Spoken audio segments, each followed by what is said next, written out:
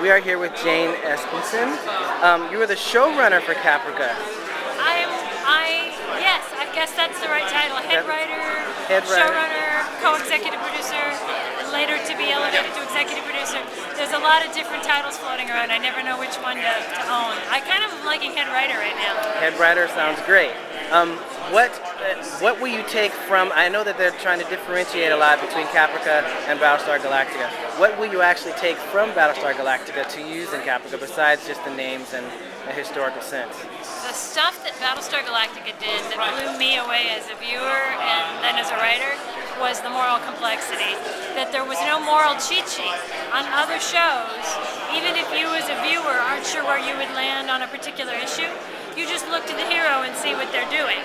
On Galactica, the morals and the stakes and the situations were so complicated and the people were so complicated that there wasn't always a clear-cut moral answer, and even more so, you couldn't just say, well, what's Laura Roslin doing?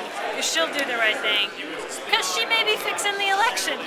You know, things were kept very gray and complicated, and I heard a quote from Ron once that said, if you're watching, we want you to be watching a scene and halfway through suddenly realize that you may have been rooting for the wrong person.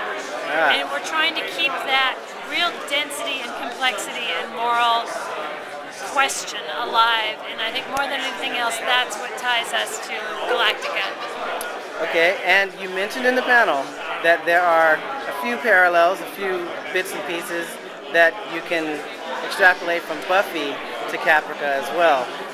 Can you kind of expand on that just a little bit? Like what things? Yeah, I mean, I'm speaking, it's not facetious, but I'm perhaps exaggerating when I say, you know, the show isn't Buffy, but it does have humor, and it does have a teenage girl at the center of it in an extraordinary circumstance, and another teenage girl in another extraordinary circumstance, and actually there's a third teenage girl in it in an even different circumstance, and these girls are very important to our show, and there's a lot of sense in which their emotional journey provides a huge amount of content for this show. This is a show that can appeal to young women and can have that same sense that Buffy did of young people trying to make their way through extraordinary situations. Thank you.